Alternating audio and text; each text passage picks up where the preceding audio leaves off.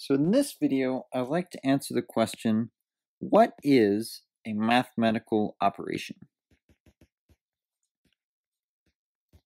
Okay, so let's think about the operations that we know about.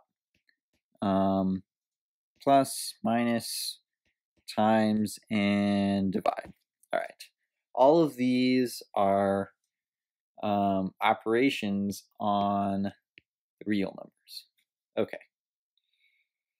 If I want to write, and I guess the thing about operations is, like, if I'm writing an operation, it's something that takes two numbers, 3, 4, right? So I'm taking 3 and 4, and I'm getting a new number, right?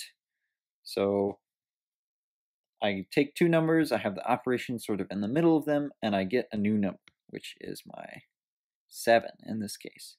So I can write, if I'm using mathematical notation, I'll write plus as a function from two copies of R. So this one is sort of where the 3 is, this one is sort of where the 4 is. I should say this one is where the 3 comes from, and this one is where the 4 comes from.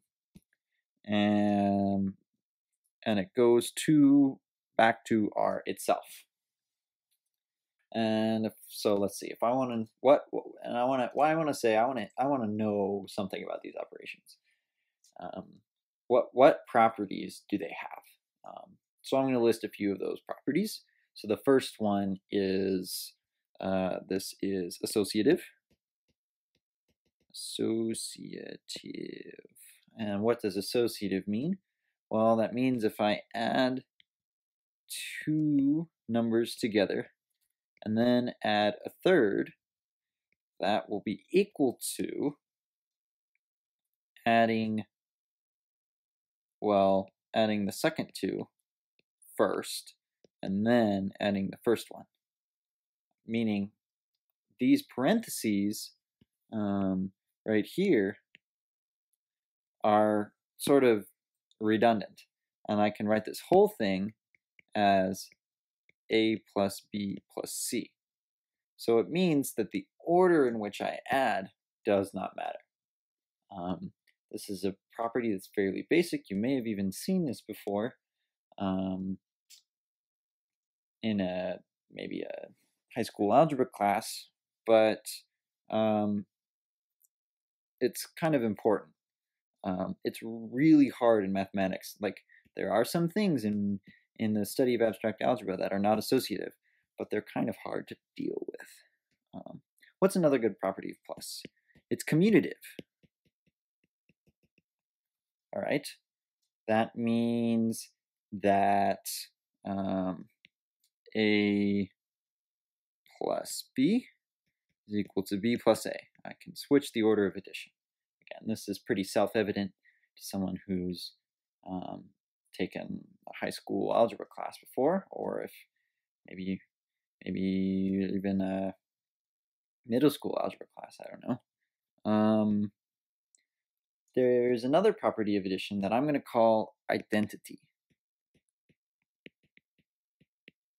So identity of an operation means that there is a very special number, and that number is 0.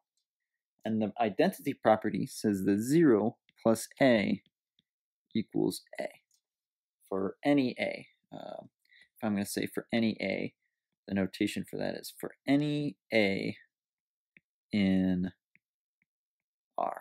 And I can write these for any shorthands up here, for any a, b, c in R, for any a, b in R.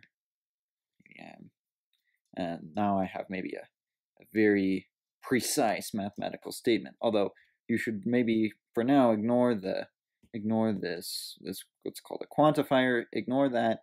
The real content is what's happening right here. And the last property that I want to talk about addition is the property of what's called inverses. So an operation can't have the inverses property unless it has the identity property because 0 is going to come up in this. But what it says is that I have 0, which is equal to a plus something, and which in this case is minus a, right? So for all a in R,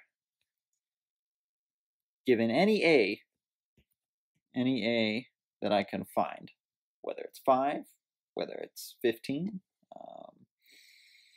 whether it's pi or 5 times pi, whatever I have, or even negative 5 times pi, I can take that number, add it to a different number, and get 0. And this is, well, this is exactly sort of what negative numbers do. If you think about negative numbers, you add them to the positive number, and it equals 0. It's, again, something that if you've worked with numbers a little bit, it should seem very, very self-evident. But now I sort of want to say something about why these things aren't necessarily self-evident. And to do that, I'm going to consider the second operation that I've written here, which is subtraction. And so subtraction, I can also write as a function from R cross R, Cartesian product of R with itself. If you don't remember what a Cartesian product is, you can just Google it. It's a set of tuples. It's, again, this idea of having this operation that comes in between two numbers and spits out a new one. What exactly, how do we get these two numbers there? Well, the answer from set theory is the Cartesian product. But that's not important. I don't want to spend some time on this. But the thing is, what about, let's think, is subtraction associative? I'm going to put a question mark. And maybe from the fact that I put a question mark, you can guess that the answer is going to be no. And why is it going to be no? Well, let's just look at an example. 3 minus 2 minus 1 is, well, if I start with 3 minus 2, I get 1. 1 minus 1 is 0. And then from the other way, I have 3 minus 2 minus 1. Well, 2 minus 1 is 1, and 3 minus 1 is 2. So suddenly, my subtraction operation is not associative. And because it's not associative, like I was mentioning before, things which are not associative in algebra, in algebraic mathematics, in abstract algebra, and the way that mathematicians do things with operations, it's just hard to deal with. It's just a big, big pain. So how do we learn anything about subtraction then, you might ask? Well, okay, we're going to kind of cheat. So we know that a minus b is the same thing as a plus minus b. And again, this if you've seen a bit of math that's even high school math, this should look pretty tautological to you. If you've seen negative numbers for any period of time before, it should be pretty straightforward looking, at least. But what this says is, and this is maybe a little bit philosophical, but minus b right here is a number, and plus is an operation.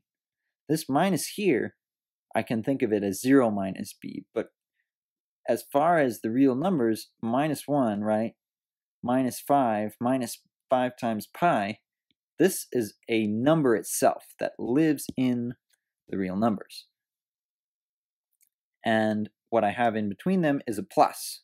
So any minus, anything that has a minus in it, I can write as something that has a plus in it.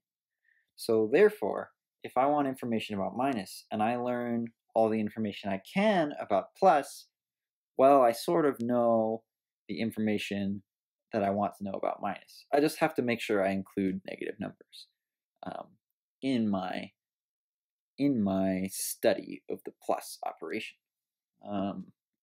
And so for that, from now on, we're going to abandon minus and only think about plus.